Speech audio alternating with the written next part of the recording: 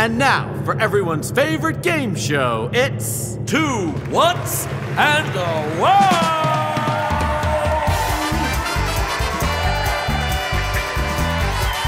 With your hosts, Mindy and Guy Raz.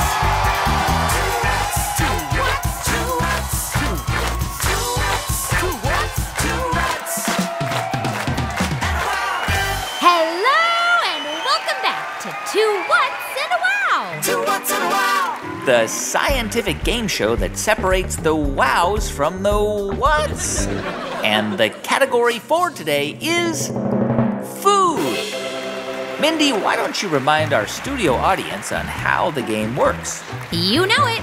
Wowzers, in each of our 3 rounds today, Guy Raz and I will present you with 3 scientific statements about food. But, and this is a big but, only one of those statements will be a true wow. The other 2, just a couple of made-up whats. In each round, if you guess correctly, congratulations, you get a point. But if you guess wrong, you gotta stop, drop, and do a redonkulous physical challenge. Okay, everyone ready to start the game? Great, then let's get started. Okay, round 1. Which of the following statements is a true scientific wow? Is it A, the first oranges were green? Or is it B, if you swallow an apple seed, you may grow an apple in your belly? Or is it C, the kiwi fruit is the official bird of New Zealand? When you think you have the answer, spell it out in a bowl of alphabet soup. Oh, Reggie, cue the thinking music.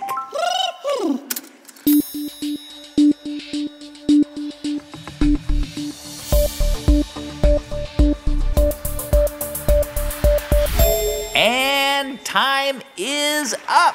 It's now time to reveal the winning wow. And to do just that, joining us by phone, it's Vivian from Idaho. Vivian, what's the wow? My wow in the world is that the first oranges weren't orange, they were green. Winner, winner, green oranges for dinner! Thank you, Vivian. Contestants, if you guessed the answer A, that the first oranges were green, you found the winning wow. Congratulations!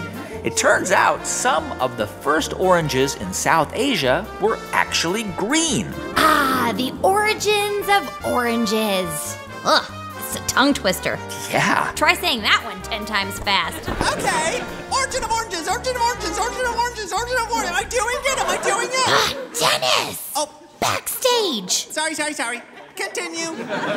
Anywho, contestants, if you did not get the answer correct, you must stop, drop, and smell your own armpits. Well, time now for round 2. Which of the following statements is a true scientific wow? Is it A, a potato chip in Iceland was once sold for $1 million US? Or is it B, ancient Egyptians used moldy bread to heal infections? Or is it C, it was illegal to serve pepperoni pizza in some US states in the 1920s? When you think you have the answer, stand on your tippy toes.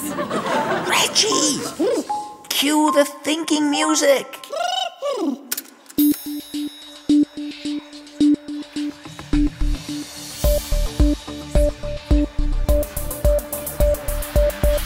And time is up.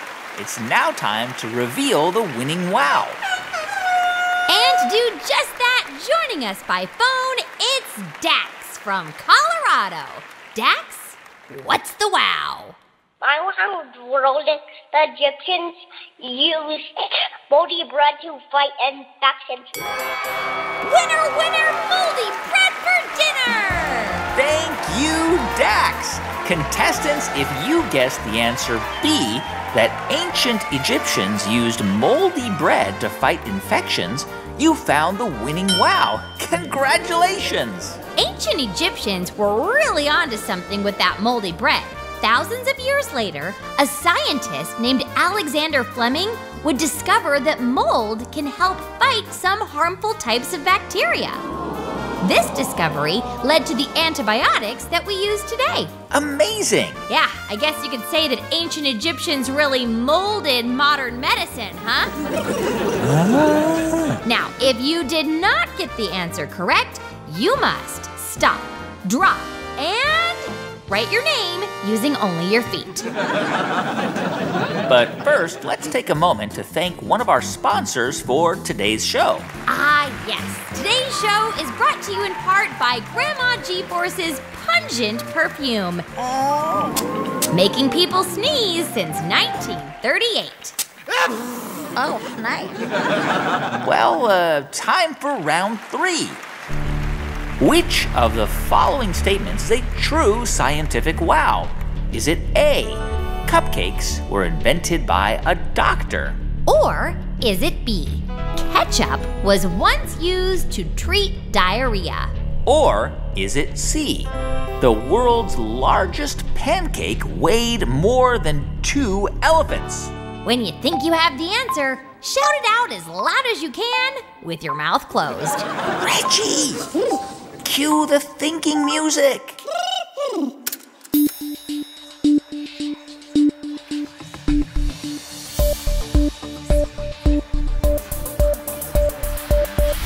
And time is up. To reveal the winning answer, it's Aria from California. Aria, tell us, what's the wow? My wow in the world is that ketchup was once used to treat diarrhea. Winner, winner, ketchup for dinner! Thank you, Aria. Contestants, if you guessed the answer B, that ketchup was once used to treat diarrhea, you found the winning wow. Congratulations. In the 1830s, Dr. John Cook Bennett proposed the idea to sell ketchup as a way to treat stomach ailments like indigestion and diarrhea. Well, you know what they say, Guy Raz. A handful of fries smothered in Heinz helps the medicine go down. Is that what they say? I'm not sure I've heard of that one. Now, contestants, if you did not get the answer correct, you must stop, drop, and recite the entire alphabet backwards while jumping rope. C, W.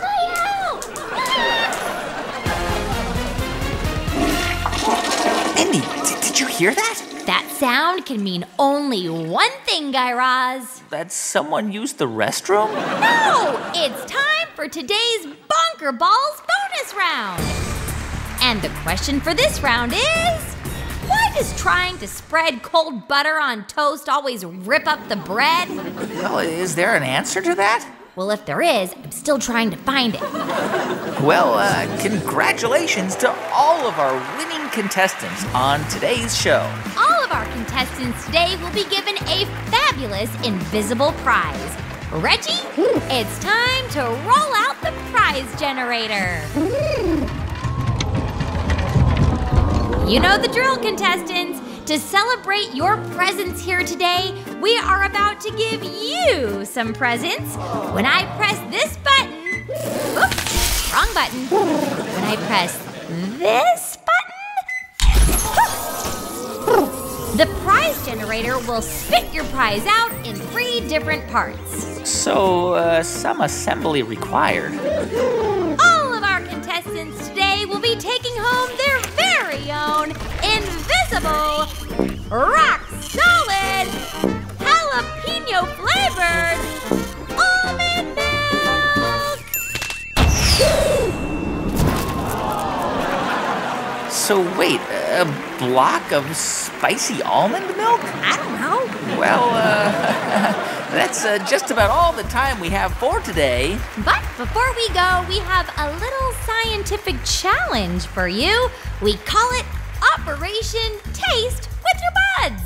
For this one, we challenge you to explore your sense of taste. We humans can sense 5 basic tastes: sweet, salty, bitter, sour, and umami. Along with some family or friends, test out some of your favorite tastes and then try to mix them together. Yeah, like adding some sweet maple syrup to garlic toast. Or adding some sour apples to a bitter kale smoothie. Record your findings with a photo or video and report back to us. Grownups, you can upload pictures and videos to us at tinkercast.com/share. And be sure to come back on Monday for a brand new episode of Wow in the World. And again on Friday for a new episode of Two Whats and a Wow. Until then, keep on